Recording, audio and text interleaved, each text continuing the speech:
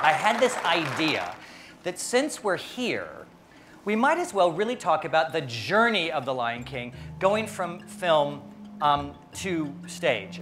One of the great, great Disney artists of all time who worked on this movie is actually here today. This is my friend Andres Deja. Come on up. So when you're drawing this character, where do you start?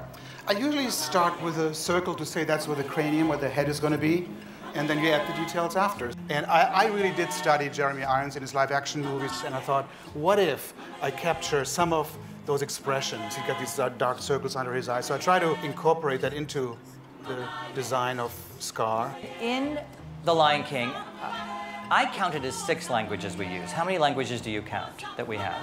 Yeah, I think it's 6. How many? What are they?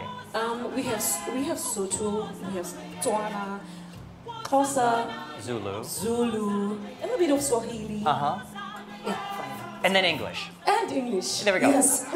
So will you please do the click story for us? Sanibonani! Dumelang! Rinkilit! Alam mo ko oh nati helang bumanyew. Ona ki mo ko like ki matheku habang liso ko na kwana chapa so kwa. Eh! Sila chou, sila chou, sila chou, sila kia.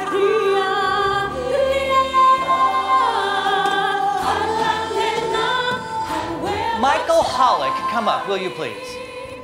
We're going to start turning Michael into Scar as he appears in the show, and we'll demonstrate that.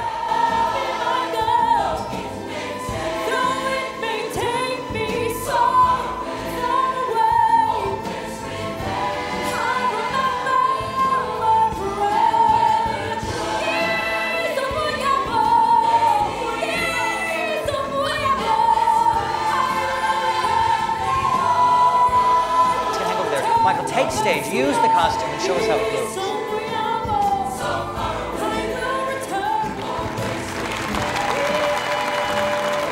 I love the fact that Andreas brought this to life 20-odd years ago, and Michael keeps it alive today.